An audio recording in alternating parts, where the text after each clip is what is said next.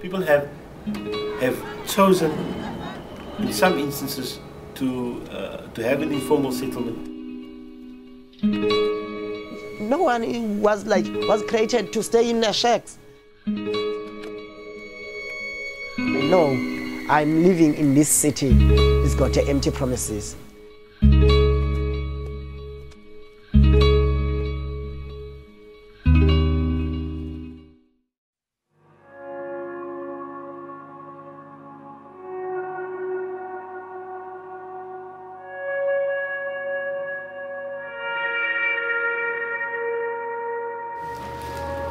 Wathi sihleli endlini ebuya emsebenzini nebephangela wabuya wahlala kwathi kusenjalo kwakhwaza omnye ubhuti phandle wakhwaza wathi nozaba isa kovela abe yena ke ngokusengqangqile kushukumele nakuyema kuvele ndithi mna ke uthi thetha uthini athi yena jikela ngapha kwendlu ekoneni yendlu umntana bendigqithe uyame ngendlu soyamile nangokutheni ndiphume ndiye xa ndithi nguye umntana womile wenjenje ukekelisa inhloko ngathi uyaxhuzula ndiye xa ndifika bandizama ukuba ndizawumbamba akabambika akatsaleki ndijike ndibaleke ndisendlini ndithi shukuma tata kaSinoxolo umntana uyaxhuzula phandle aphakame yena beselele abaleke aphume wathi engekambambi nombamba ndeva ngesithongo ngathi umuntu ubudubulayo waxhuma bheka phezulu wazokwayama ecingweni utatekhaya wazokwayama ecingweni elileyathi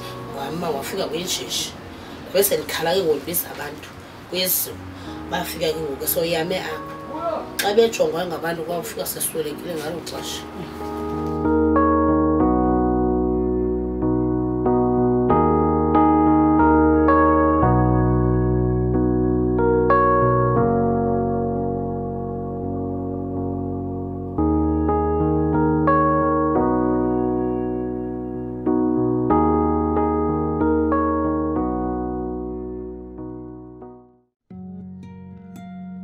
Delil, our mayor, she was told us like everything is gonna go smooth.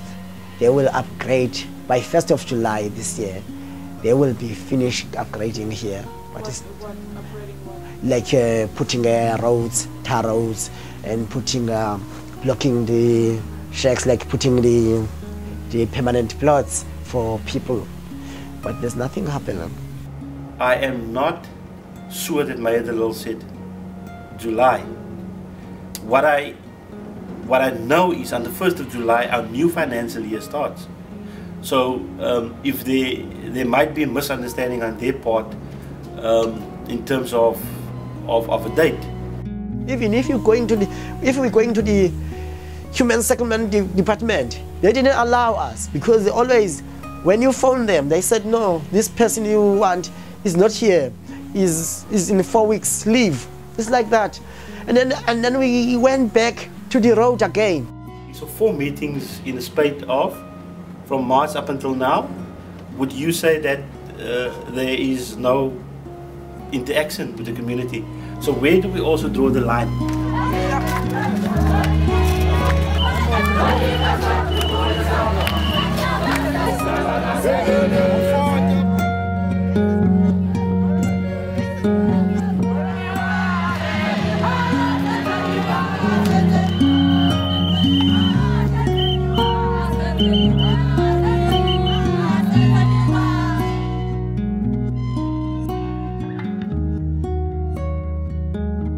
I'm a human being. I deserve to have a services. I deserve to have a dignity. And you must give me the service I suppose we have. After the protest, the police came to the community and shoot the people inside of the community.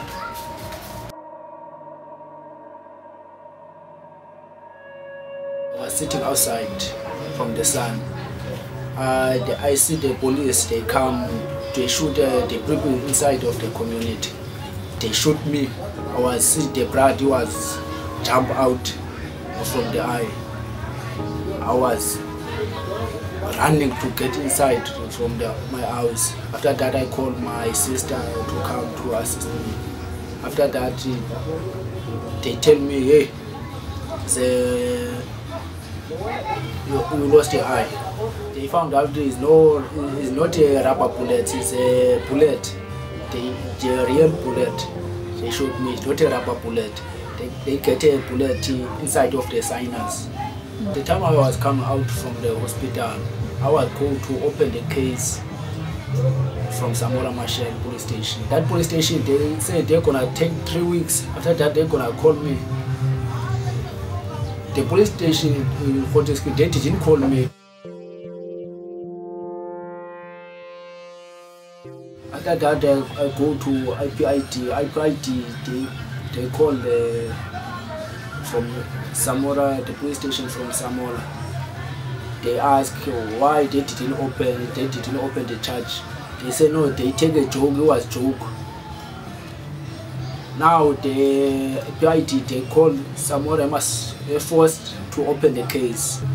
Now they said that guy, they said they're gonna collect all the guns that was here from that day. They do a protest to check who is they shoot me a real bullet. The IPID said that? Yes, it was the IPID who was saying so. Now they say they don't know, maybe they're gonna take long time, maybe next year, they're gonna get results next year. I don't know why they take long time.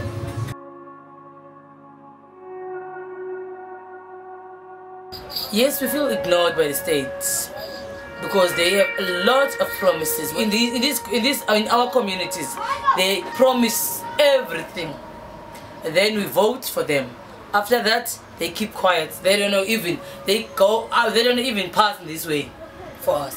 And then after that, they don't understand when they are protesting that they were coming and promised us when they want our vote. For instance, if you can check now, there's not one car of a police. When we are trying to protest, there's more than 10 cars that are standing over the bridge, more than 5 cars that are standing under the bridge. On that side, also on the robots, where we are protecting, we are surrounded by the police. So they want you to protest in your community? In our community. So where no one can see, even the other communities. They won't see, they don't hear anything from us. They said, no, if you want to do the protest, go in by your community, and then you can protest, not on the public. No one can look after you if the police can shoot you. So rather, they want us to be voiceless. They don't want to hear anything from us. They just send the police to shoot us.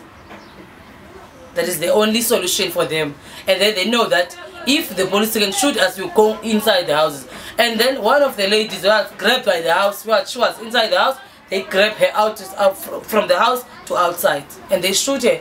They shoot her with the rubber bullet. That was a rubber bullet? Yes, it was a rubber bullet there in the back. And when she go to the hospital in Hanover Park, they didn't want to help her because they said, yeah, now you want us to help you, and then you are doing the protest there by your student farm. Why you don't go to your community and they must help you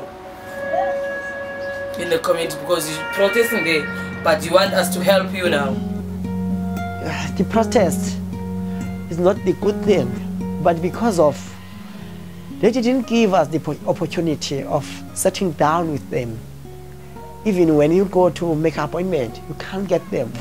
You can't get anyone who's saying, I'm one who can talk with you. So the protest can't end up in this city. I really believe we deserve to have everything. We deserve to have a basic services. We deserve to live in the house. But now, the way they did, they told us like, we are nothing. We are like animals to them. It's like that. So for me, there's no justice in this country. There's no justice in this city.